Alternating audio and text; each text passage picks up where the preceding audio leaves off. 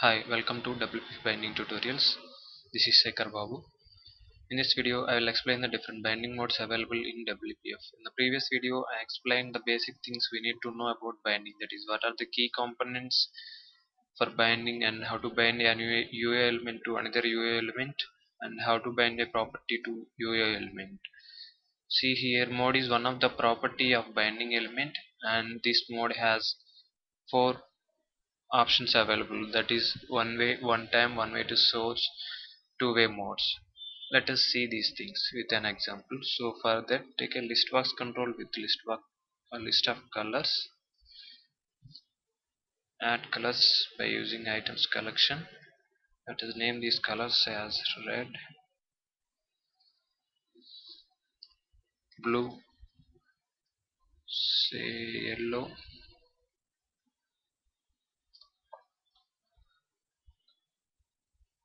say green. Now okay, now drag a text box control and let us bind the selected item value to this text box control text property and background property. So for the text equal to binding, here we are binding an UA element to another UA element. So here source is an UA element. In that case, we have to set the element name property to that UA element name, that is listbox1, and here we have to set the path, the source property to which we are binding this target. So here property is selected item dot content. At the same time, bind the background property also to these things, that is element name as listbox1, set the path to selected item dot content. Now let us see about mode property. If you see here, there are five options available, that is default, one time, one way to source, and two-way modes. In default mode is default one, means if you didn't specify any mode property like this, then it will take as default, and this default mode is depends upon the type of UA element. Suppose here our target is an text box, so for the text box the default mode property is one time. So when coming to one time binding mode, in one time binding mode the target is updated to source values whenever the source changes, and that too the source is changed while the application started or data context changes. So if we set the mode property to one time, then this text box is binded to default value of the selected item in the list box. So set the mode property of background to one time here.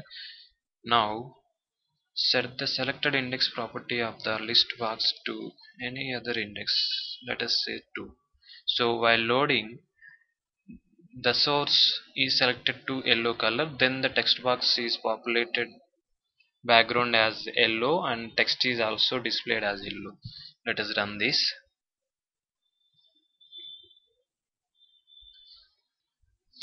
I thought we did a mistake here because background is not popular set to yellow color. Let us see the mistake. I thought we missed something here while binding, that is here selected, we missed select C. So let us run this. So even though if we select the other color after binding, the text box is not changed, because in one time mode source target is updated to source values when application starts or data context changes. Let us see another mode, that is one way mode. Now let us bind these two modes to one way. At the same time set the background also one way mode. Now run this. Whenever source changes, then target also changes. See here, text box value is populated to that value, and at the same time background also changes. In one way mode, source, whenever source changes, target also changes. Next, when coming to other modes, that is one way to source mode, this one way to source mode is quite opposite to one way mode. Means here, if the mode is one way to source, then source is updated to target value if target value is changed by user. Let us set these modes properties to one way to source. See here, the fourth element, that is third one, that is not displaying because this one way to in this one way to source mode, the source is updated to target value, and here the text box values is empty here. So here source value is empty. Now let us run this. See here, the fourth one is not displaying because while while application starts, our text box value is empty, so that the source is also empty here, that is source is updated to that empty value. Now let us write anything here, and when the focus out of the text box, then the third is updated here. In this way, one way to source mode, the source is updated whenever the target is updated, and the two default one, means when the default index, that is we set here we set default index to 2, so that it will take throughout the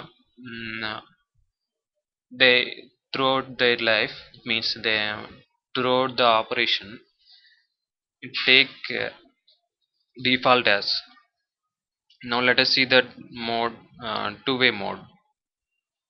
In two-way binding mode, the source is updated whenever the target is updated. There is no restrictions like that. And also the targets, suppose if our source is binded to multiple targets, then if source changes by target values, then remaining target values also, all other target also changed. Let us see this. Now run this. By default it is selected to yellow. Let us say here write a color name red, then it is binded to list box. At the same time, here also it text box background color also changed to that red. In this way, in two-way mode, the source is updated to target values when our target changes, and also all the targets which are bound to that source also updated with the new data. In this way, mode properties has four options available, that is one time, one way to source, two way. And here, if the mode property is one way to source and two way modes, there is another property called update source trigger property, which defines when should the source needs to update it. In the next video, I will explain about the update source trigger property in WPF. You can find other WPF binary tutorials in my channel. Thank you. Have a nice day.